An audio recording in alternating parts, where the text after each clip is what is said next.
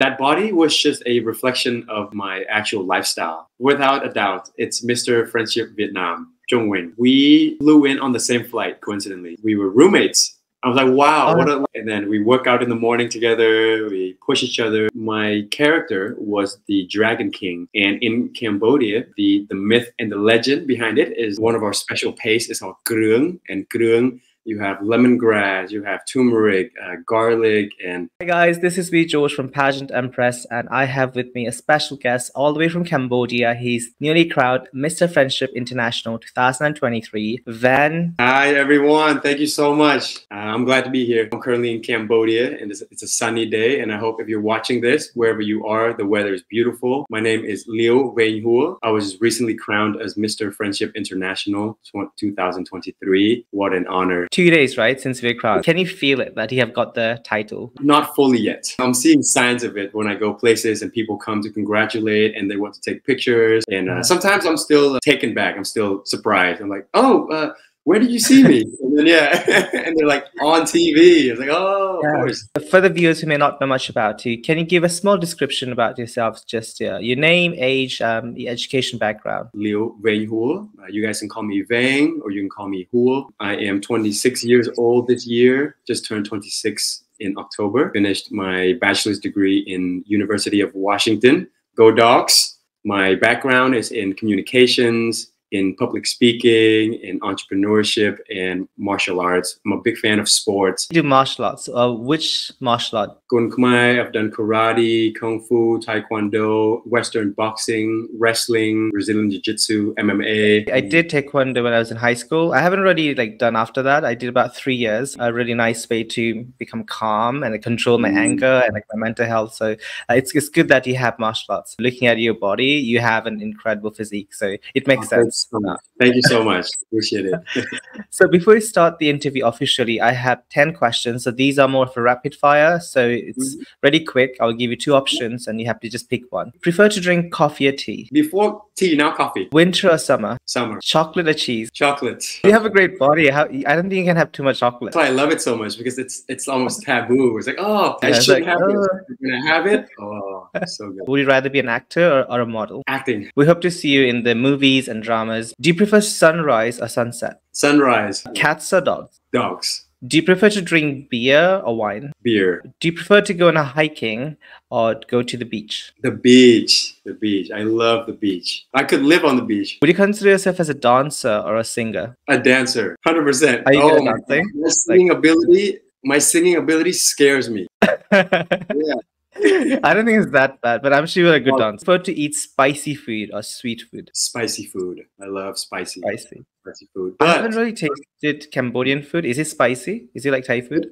To the world, it is spicy, but to Thai people, it's probably not spicy at all. So how would you describe it? Let's say for people who may not know much about the Cambodian food. One of our special pastes is called Krương. And Krương, you have lemongrass, you have turmeric, garlic, so many more ingredients mixed into a paste. And then we use that paste to put in soup when we season meat. And that's just one food. Best way would be to come to Cambodia and try for yourself. What made you decide to join the Mr. Friendship International pageant? Diversity is really important for me, because I moved to the States when I was 12. Going there as an Asian, as an immigrant, having diversity in leadership, in management, in decision-making level is so important for me, because it affected my life. We don't see it as much in Southeast Asia, just because, say like in Cambodia, most people are Cambodian. Soon the world's gonna become more globalized and we're gonna have a mixed population. We can take care of diversity now. It won't be a problem in the future. Especially your answer, I think a lot of people can resonate with it, because like I said, the globalization is a huge part of the lifestyle. Asian or people of color, and you live in a Western country, I think we definitely face discrimination a little bit, even if it's, I think we need to be more aware of ourselves, regardless of where you come from. Mr. Friendship, the slogan and the mission,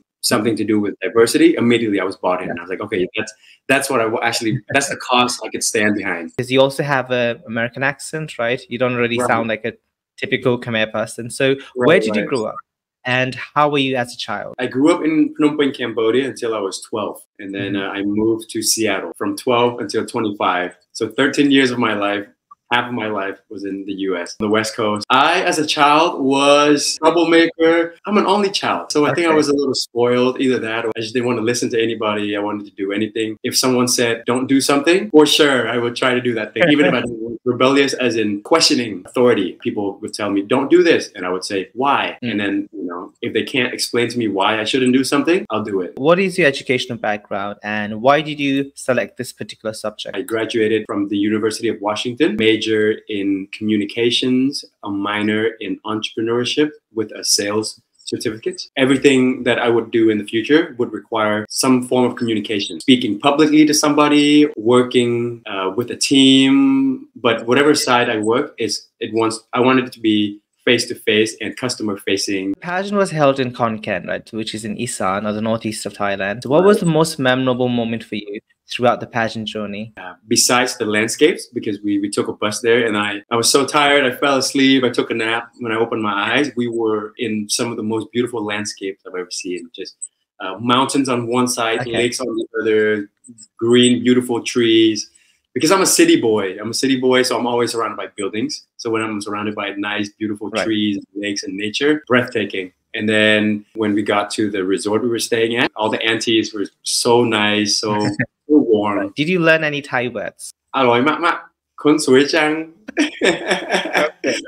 Yeah, สวยมากๆ Is there any message you would like to tell to the Thai fans or the viewers watching this interview? I felt so loved and supported and welcomed in Thailand. Thai people were so welcoming and so supportive and friendly. Thank you.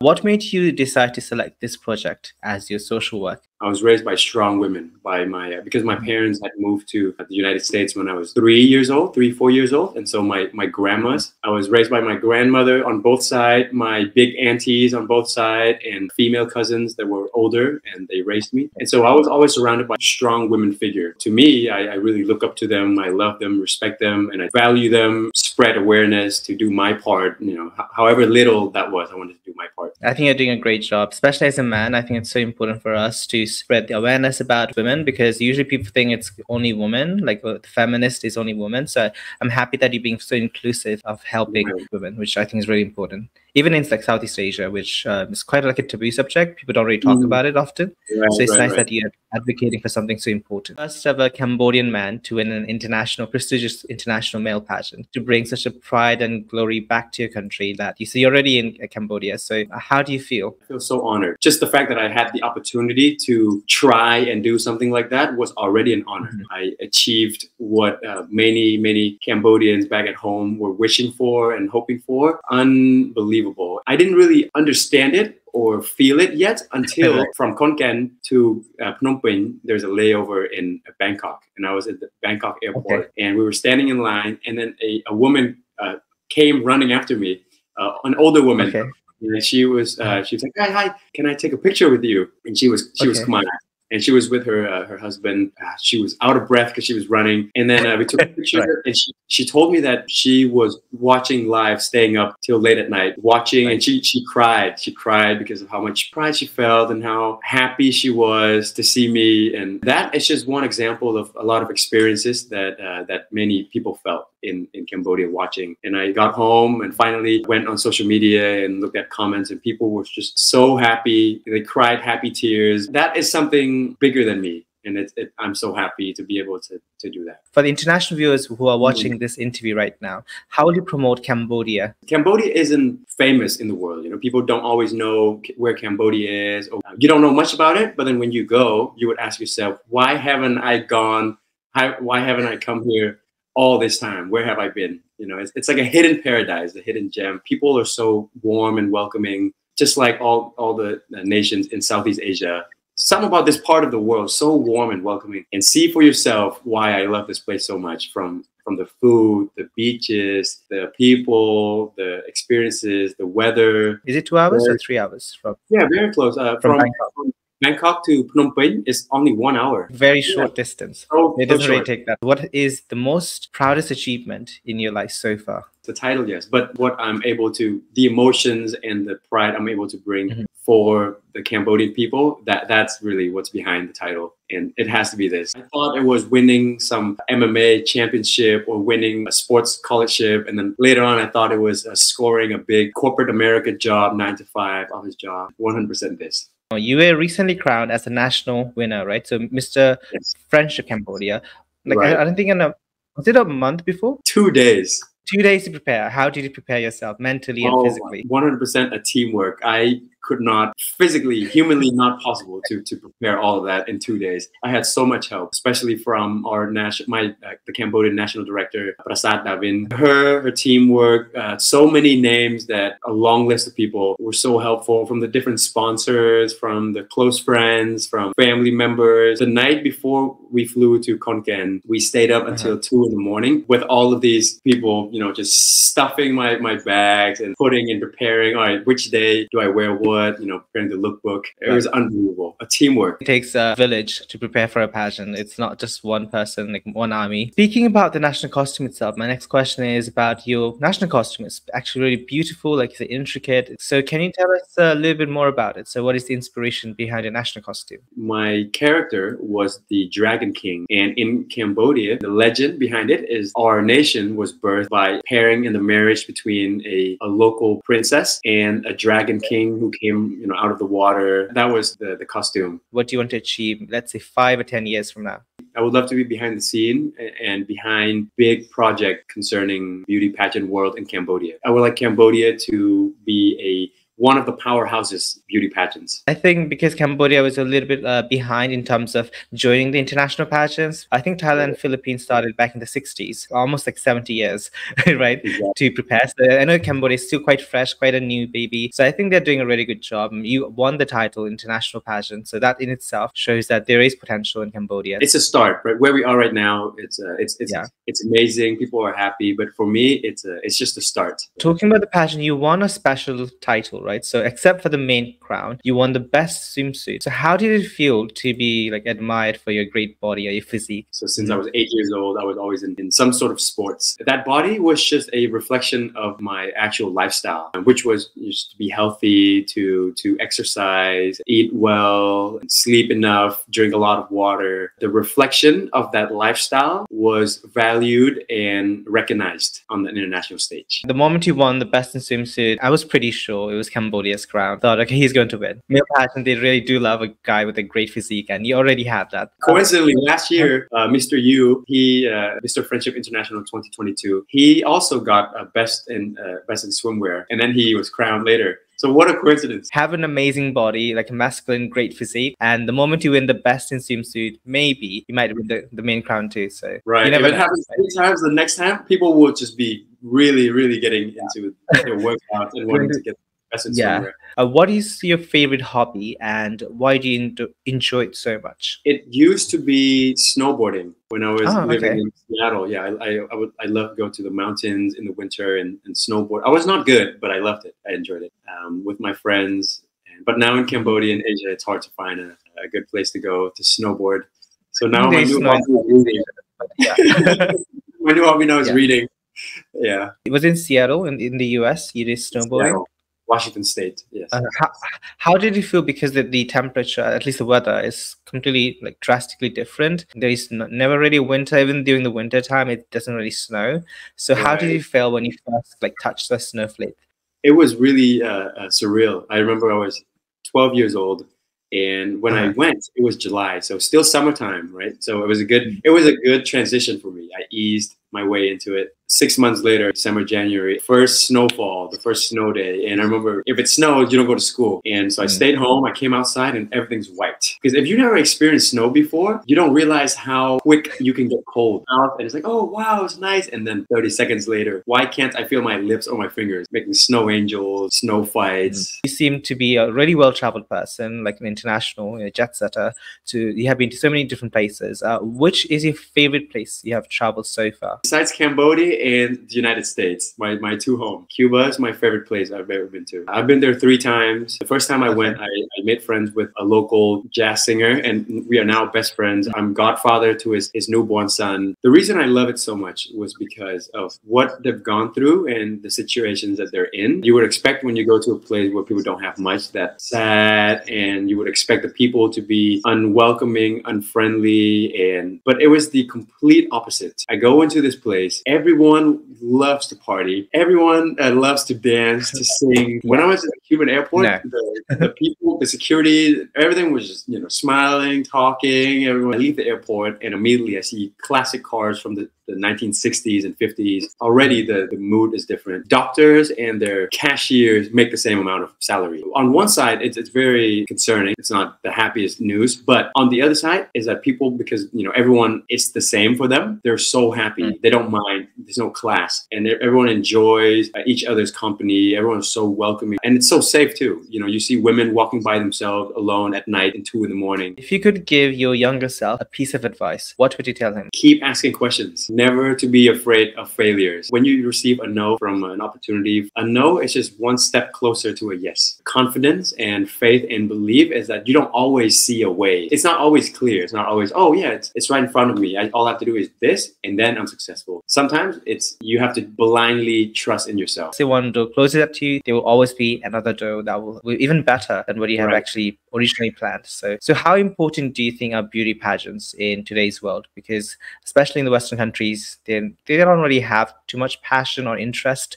I know in the US there is an interest, there is like Miss Universe, but let's say like Europe and other parts of the world, they don't really care much about beauty pageant. Before I started and stepped foot in beauty pageant world, I didn't really see any value special about it. Once I'm in it, I realize how crucial it is. Where else are you going to go to watch and learn about so many different countries around the world on just one platform? On one platform, you get to see the best of the best from one country, telling you about their culture, about their food, advertising for their country. And it's just one place where you can learn about the world, the cause that they stand behind, because each pageant system, they have different causes, women's rights, or like in this case, it's diversity. And these are crucial, important causes, the representatives of their nations that come behind one same cause. Cambodia, Myanmar, and they are emerging countries who do not really have a long history of the pageant, joining the international pageant. So I think I'm starting to see a change. They are taking interest, and I see, especially in online voting, Burmese, Cambodian people, they are really into it. They are very serious about voting.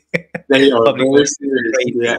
Each post you see just Burmese or Myanmar flags. I see Cambodian flags, Vietnamese flags. Oh, so much. All so over. much. The Mr. Friendship International. Who did you get along with so well that you could call him your best friend? Without a doubt, it's Mr. Friendship Vietnam. Jung Wing, without a doubt, because we flew in on the same flight. Coincidentally, I went to the boarding area from Bangkok to Phnom Penh. I see a guy dressed up, dapper, and immediately I knew he was one of the delegates. Just by looking at you, like, yep. You're one of the delegates. And then we talked, and he said he's from Vietnam. We took some selfies together. The organizers told us that we were roommates. I was like, wow, what a coincidence. And we have the same style of working when we need to do something, unpacking, preparing for the next days. We're in work zone, focus. We're both done with our things. We look at each other. Coffee. We both love coffee. And then we work out in the morning together. We push each other. We help each other. I was so lucky to be roomed with Mr. Vietnam. You got neighbor countries. It's right next to each other as well. So I'm sure that already kind of gave you like a familiarity to understand each other. Any tips that you like to give to, let's say, future contestants who want to join this pageant? Self-belief doesn't mean arrogance. It doesn't mean that you don't care about the negatives about yourself. You don't care about your flaws. You only see the good side of yourself. Even knowing what your flaws are, even being aware of what you're lacking, you can still be proud of who you are.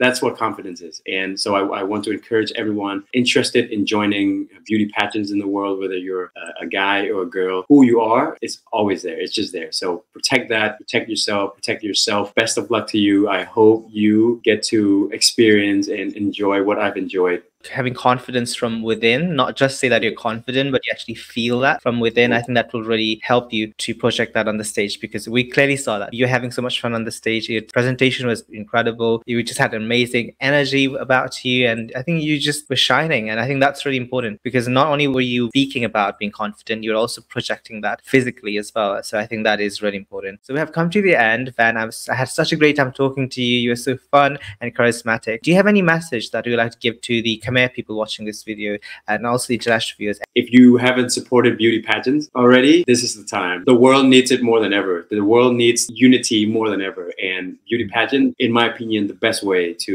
find that. ជំរាបសួរពុកម៉ែបងប្អូនទាំងអស់គ្នាដែលបងតែតាមដានតាមបណ្ដាញសង្គម សូមអំពាវនាវឲ្យអ្នកទាំងអស់គ្នាជឿជាក់ទៅលើខ្លួនឯង ជឿជាក់ទៅលើអត្តសញ្ញាណជាតិរបស់យើង ជឿជាក់ទៅលើសមត្ថភាពខ្លួនឯងថាយើងអាចធ្វើអ្វីបាន យើងមិនអន់ជាងគេ មិនថាមិនអន់ជាងគេ យើងអាចប្រកួតប្រជែងជាមួយគេ យើងអាចឈ្នះគេ យើងអាចធ្វើបានទាំងអស់ប៉ុន្តែអ្វីដែលសំខាន់គឺយើងទាំងអស់គ្នាត្រូវតែចូលរួមគ្នាហើយគាំទ្រគ្នាស្រឡាញ់គ្នាទៅវិញទៅមកទោះបីជាយើងធ្វើមិនបានល្អក៏ត្រូវតែគាំទ្រយើងធ្វើបានល្អក៏គាំទ្រនេះហើយគឺជាសេចក្តីស្រឡាញ់ដែលនឹងការគាំទ្រដែលធ្វើឲ្យប្រទេសយើងនឹងរីកចម្រើនទៅមុខក្នុងគ្រប់វិស័យបាទសូមអរគុណ So if you enjoyed our interview, make sure to go follow him on his social media platform, which you guys can see on the screen, and give him so much support and love, because he has just started his reign 3 days since he was crowned. So it's very recently crowned. It's a long way to go. So give him love and support on his social media and encourage him so he could do incredible things in the future. Saying that, guys, if you enjoyed our chat, please make sure to click the like button, subscribe to this channel, support us on social media at the Pageant Empress. And I had a great time talking to you, Van. Thank you so much for being part of this chat. Thank you so much. What a wonderful host you've been. And everybody that's watching, please go and follow Pageant Empress. Amazing, amazing host. Thank you so much. Thank you so much, guys. And I'll see you once again in my next video. So bye-bye.